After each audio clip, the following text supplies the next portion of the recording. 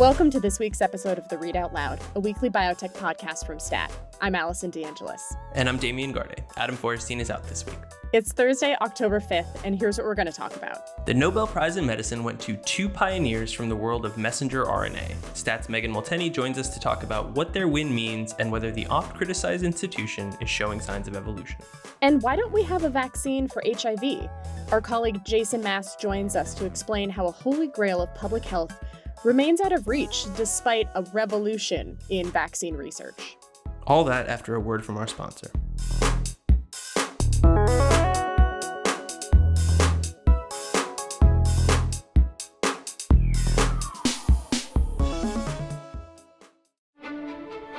From breakthroughs in drug developments to inside scoops on billion-dollar deals. Join us October 18th and 19th for the annual STAT Summit. This year's speaker lineup is one you won't want to miss and includes Michael J. Fox, Priscilla Chan and Mark Zuckerberg, Nubar Afeyan, Emma Walmsley, and Daniel Scrivonsky. They'll discuss their groundbreaking work in the lab and the boardroom and its impact on the future of health and medicine.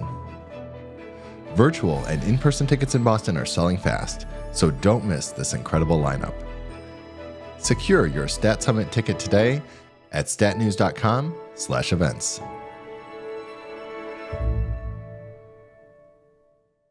Well, it's Nobel Week here at STAT, so let's talk about the prize in medicine, which was awarded to Katalin, Karikó, and Drew Weissman for their work bringing messenger RNA, or mRNA, on this 40-year journey from an obscure corner of cell biology to a pandemic-halting vaccine technology.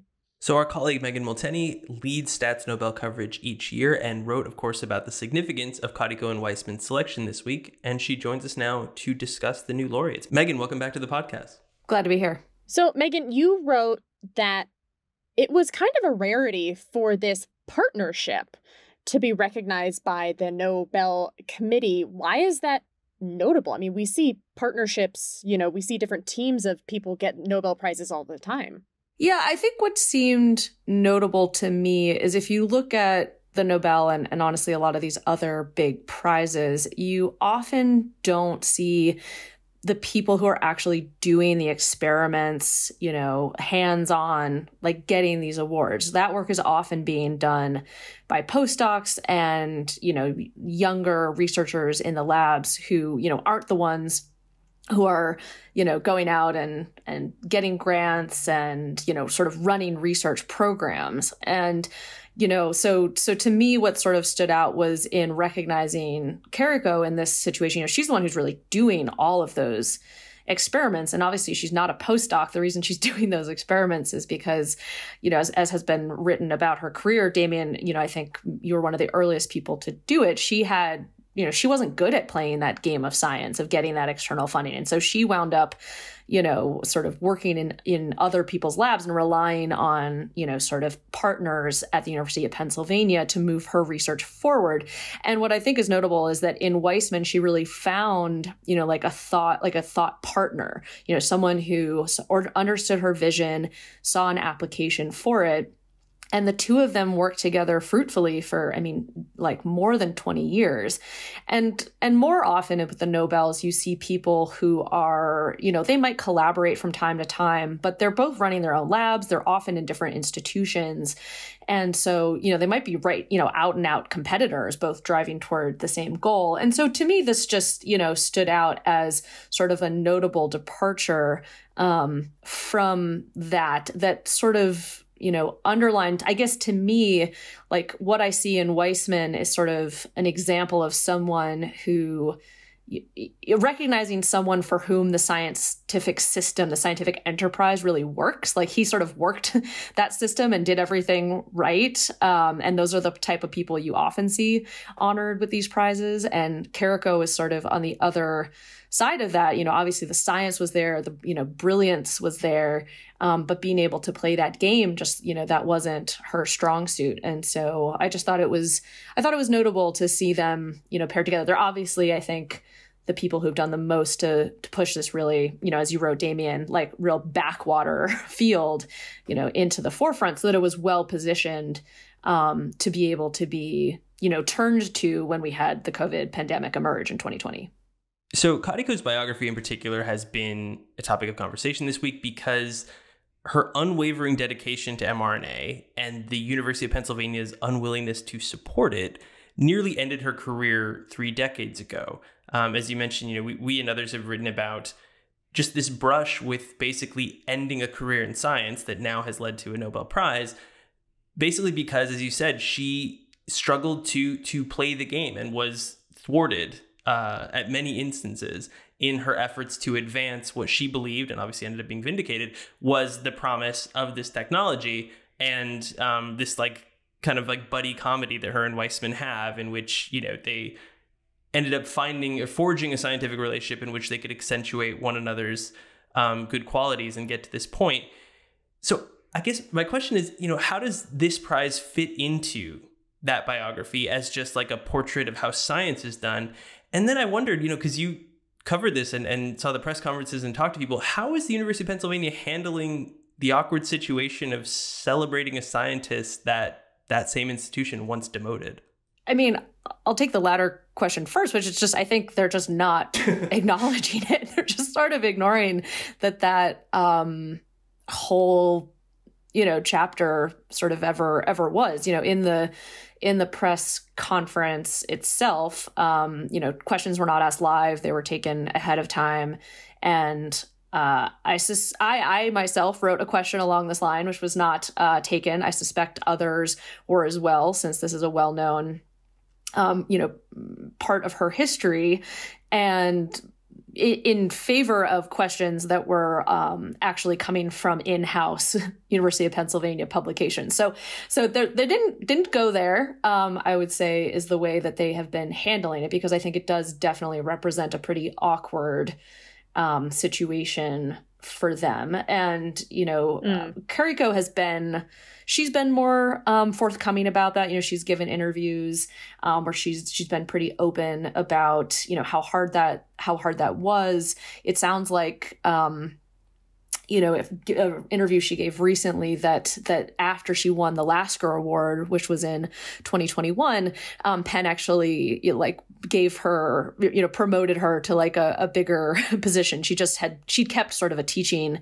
position, but it was a very low level position. So who knows what might be coming now that the Nobel is in her back pocket. So I think the lesson here for universities, is that you can't, I think you can't just judge scientists on the kind of, the amount of money that they're bringing in. And I do think it sort of speaks to some deficiencies in the way that system is set up.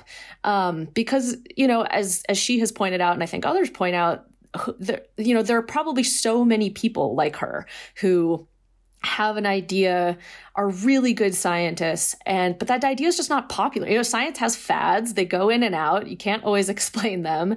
And, if every scientist who has a great idea is, following a fad because that's where the money is, I think that the sort of net effect on science and the net effect on breakthroughs is that we'll actually, be seeing, fewer of them. And I actually think that there's a little bit of data to support this. There was an analysis out earlier this year about sort of the time between a Nobel laureate, making their discovery and actually receiving the prize. And in the last 60 years, that time has actually doubled. And so now most people are waiting more than 20 years between discovery and awarding of the prize. And, the researchers who conducted that analysis, point to this phenomenon that it's a signal that there's been a decrease in disruptive science. Well, it's fascinating now to kind of look at this most recent Nobel Award for mRNA vaccines, which, that technology has been in development for many years, but only kind of entered the general, consciousness in the last 3 with the COVID pandemic. Famously, kind of predicting who is going to win a Nobel is a bit of a fool's errand, but were Karikó and Weissman on shortlists? Like, was it a surprise that they got the prize now when the application of their discovery was so recent? No, I don't. I think for people who have been watching this space, one of the primary things that Nobel prognosticators look to is other sort of precedent-setting awards. So you've got the Gardner, the Lasker, the Wolf. There's a whole bunch of them. And once you sort of win 5 of those, it becomes pretty hard for the Nobel assembly to ignore your work. And it just becomes sort of a question of when. And Weissman and Karikó both had 5 of those. And so it was sort of expected that it would be happening sometime. Although I think there's also sort of this concept of periodicity. So in the medicine award, they tend to go back and forth between something super basic and something more applied that has a clinical impact on human health. And last year was sort of a weird one with those paleogenomics. It sort of didn't fit into either of those. So it sort of seemed like maybe a clinical application was going to be on the assembly's mind. So I think this had been floating around. I will say that, in the press conference, Weissman talked about what he, the phone call that he eventually had with Thomas Perlman, who's from the Nobel Committee. And he had said that the committee was trying in their efforts to be more recent, to sort of recognize discoveries that were, sort of more, in people's minds, more like au courant. And I mean, I haven't fact checked that with the Nobel Assembly, so that's kind of on Weissman's word. But I think that would constitute a bit of a departure for them. Well, on that topic, each Nobel season kind of brings a fresh opportunity to discuss the ways in which, when you zoom out, this whole endeavor is a little silly. Like, there's a longstanding criticism that honoring just a handful of individuals for any major breakthrough distorts the actuality, the team-oriented nature of how science is in fact done in real life, and that it's a process that historically, demonstrably, has overlooked important contributions of women and people of color in particular. So with all that said, I mean, and in part informed by the comments that Weissman had, are there signs that the Nobels are evolving, perhaps, in the face of those criticisms, or that any of that commentary has resonated with the people in Scandinavia who actually make these decisions? I think not in an overt way. Certainly there haven't been signs that there are going to be changes, big changes to the way the assembly makes these decisions, right? And the way they do is there's sort of a small committee that vets nominations and puts a slate of candidates in front of the assembly, and then this 50-person body votes on the first Monday in October. All of that is not changing. Are the kinds of people who are being nominated substantially different than what we've seen in past years? We can't know that because those are confidential for many, many years. So I think it'll be a long time before we know.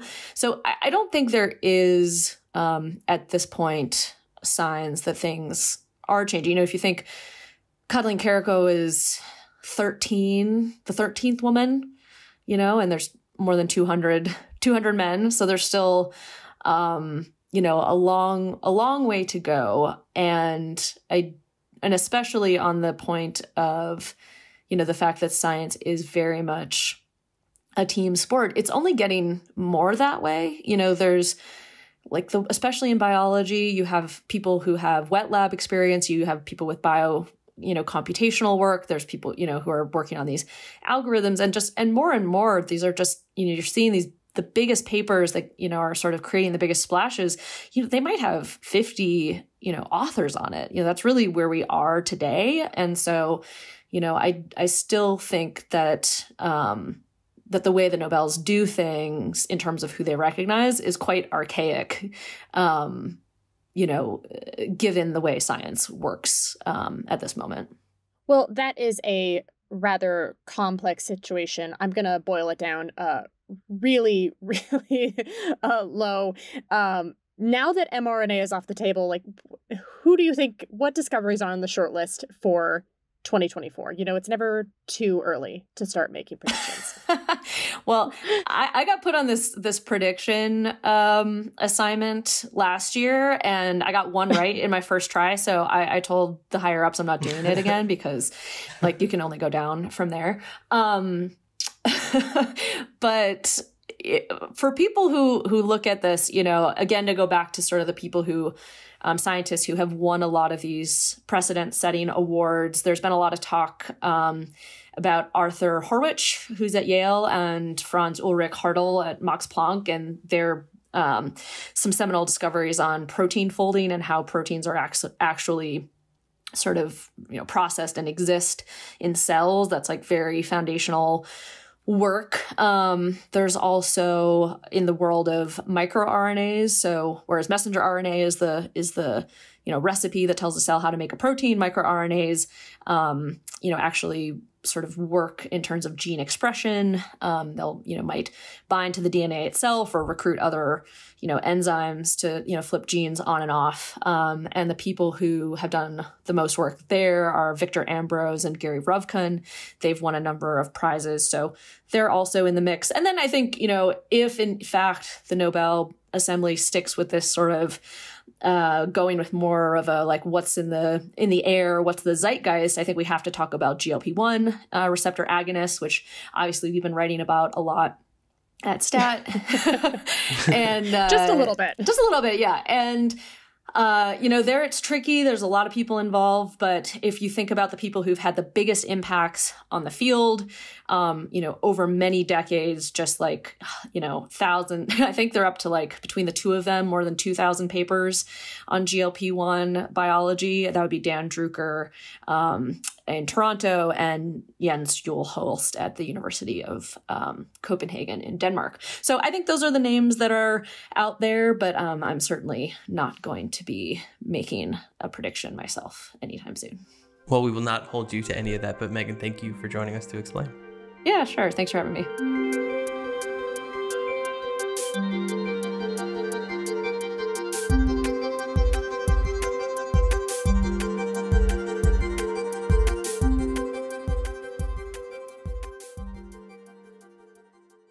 We're living through what feels like a golden age in vaccine research. Scientists invented powerful vaccines for COVID-19 within a year of SARS-CoV-2's emergence, and the long-held goal of vaccinating against RSV finally came to fruition this year. But despite 4 decades of work and billions of dollars of investment, researchers have never managed to craft an effective vaccine against HIV, a virus that has killed more than 40 million people worldwide. Stat's Jason Mast wrote a story this week looking at the dogged quest to finally invent such a vaccine and the complicated roadblocks that lay ahead of it. He joins us now to talk about it. Jason, welcome back to the podcast. It's great to be here. So, Jason, as we mentioned before, new technologies have led to pioneering vaccines for several serious public health concerns. What about HIV makes it so resistant to, some of science's best ideas and tools? Yeah, I mean, so there's a great quote from early in the pandemic by I think like Michael Farzan at Scripps, where he's like, COVID, I think he called it a stupid, easy virus to vaccinate against. There's a giant spike protein. It's just hanging out, basically unprotected on the top of the virus, and you just block that and you're good, basically. HIV is sort of the complete opposite of that. It is probably the craftiest, wiliest virus humanity has ever encountered, or at least ever tried to vaccinate against. There is no obvious spike protein. There are multiple proteins one could imagine blocking, but they are covered by basically a forest of sugars that protect it and make it hard for the immune system to see it and recognize it. It shapeshifts so easily.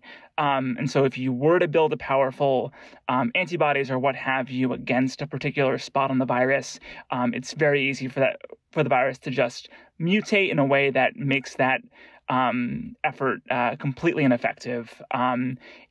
You have to, for COVID, as we all learned, you want to get protection against severe disease. If you get guard against infection, that's great, but you don't need that.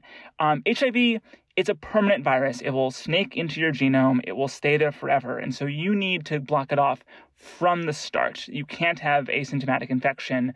The bar is just so much higher. It feeds on immune cells. And so certain vaccines, you can actually imagine if it sends a bunch of T cells to the virus to like snuff it out, most viruses would be terrified and die. HIV is like feeding frenzy, amazing. I'm just going to infect all these T cells.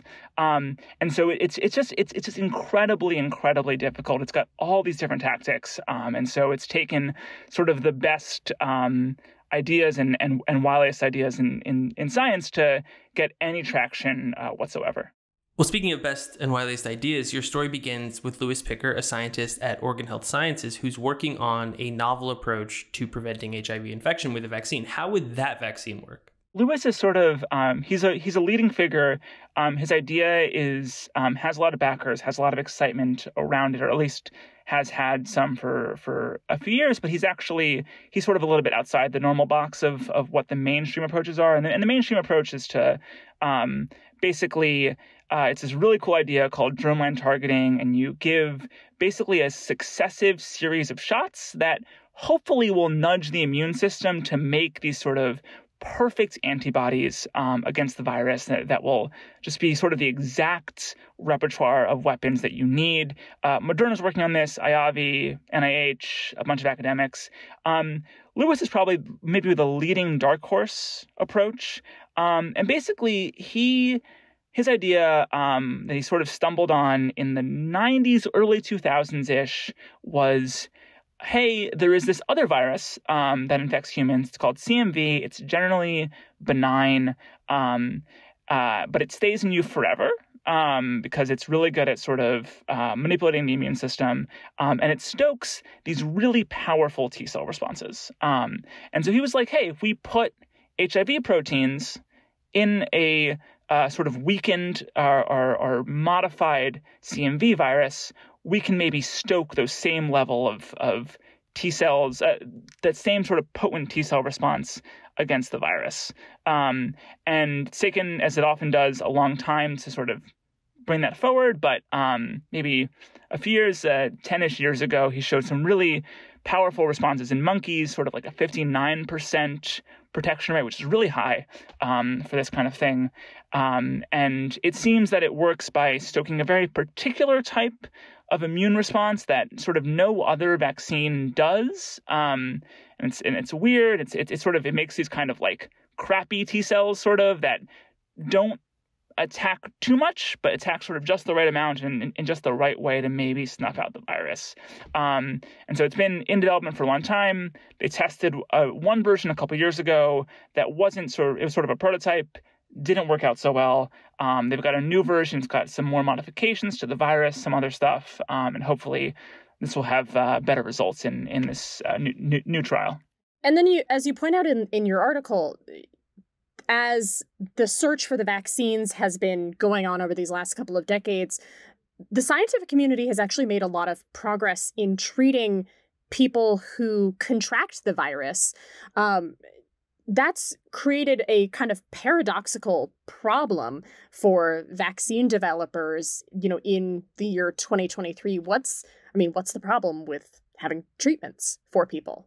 This is sort of one of the greatest, probably success stories in public health in the last 30 years, or at least success stories in terms of pharma and public health.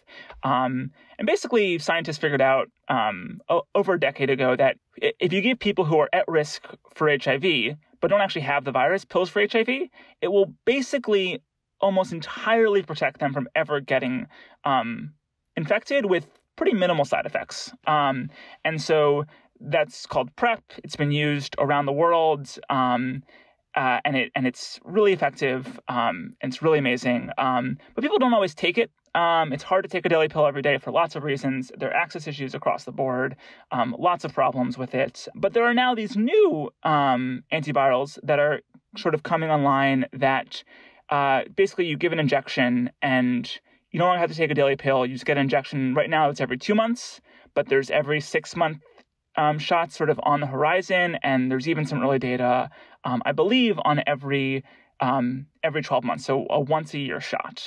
And what that means for HIV vaccine development is how exactly are you supposed to test a shot and prove that it's effective in a world where these alternatives exist?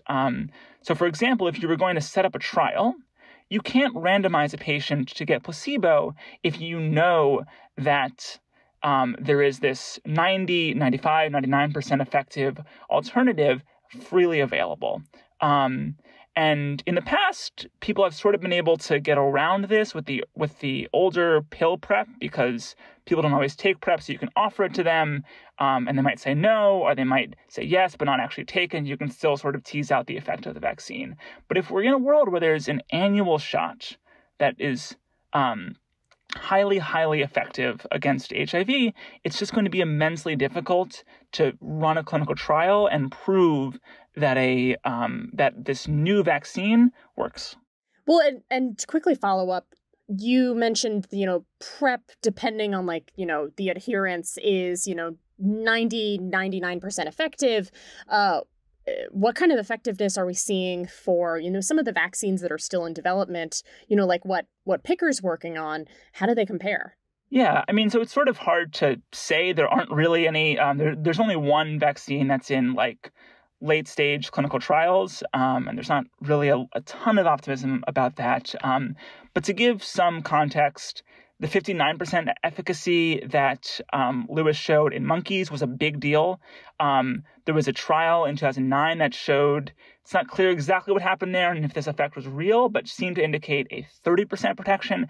And just that wasn't enough for a licensed vaccine, but just 30% protection was huge for the field and caused a lot of excitement. And so I think the expectation is that initially a vaccine is not going to be 100% effective. So if you were to say, for example, do a kind of, oftentimes if you want to make a new intervention that you think is going to be just as effective or around as effective as a existing intervention, you can do what's called a non-inferiority trial, which basically shows that a new intervention is no worse than the current intervention. But I think the general expectation is that any new vaccine, while important for public health, could be cheaper to give to the world, could give to more people than PrEP, is not going to hit that bar of 100%, 90% efficacy. And so you're going to need to think even farther outside the box to run a study. So zooming out, the researchers you spoke to for the story have generally been at this for a long time, which is to say they've seen failure after failure of seemingly promising vaccine candidates for HIV. How optimistic do you think the field is in general that this might finally work, that they might finally find a working vaccine for HIV? I think it's hard to tell. No one, I got this idea or sort of got to this idea of how difficult it was going to be by running clinical trials for a vaccine by talking to Lewis about his shot. And I've sort of been then surveying other folks in the field, and most of them are not as pessimistic as Lewis, or won't out and out say, look, I don't think an HIV vaccine will ever be developed. But there is definitely an understanding that we are at a crossroads right now for the field. I heard that term, I think, multiple times. And that we're going to have to see how these new ideas work, and have to kind of come up with new ideas for how you run a trial. There's sort of ideas that have been floated, but no one really had a clear sense of what a study would look like. If you saw Anthony Fauci actually gave an interview last week to Science magazine where he sort of expressed some of these same negative sentiments as Lewis did, or not negative, but I guess perhaps clear-eyed. I'm not sure what the word. And so there is definitely a sense that the field is at a crossroads. But I think there is still sort of optimism about the science that's being done here. HIV, because it's been such a hard virus to vaccinate against, has forced the field to really push the limits of how we manipulate an immune system and how we go after new viruses. And so it's come up with ideas that have helped lay the groundwork for the COVID vaccines, for the new RSV vaccines. And so I think there's optimism that these new ideas, even if they don't lead us down a path that ends in an approved HIV vaccine, could still be really impactful in cancer, in TB, in other infections. And so there's still, I think, hope for the science, even if there's still outstanding questions as for what the ultimate goal will end up being in the HIV field. Well, Jason, thanks for walking us through all this. Thank you so much.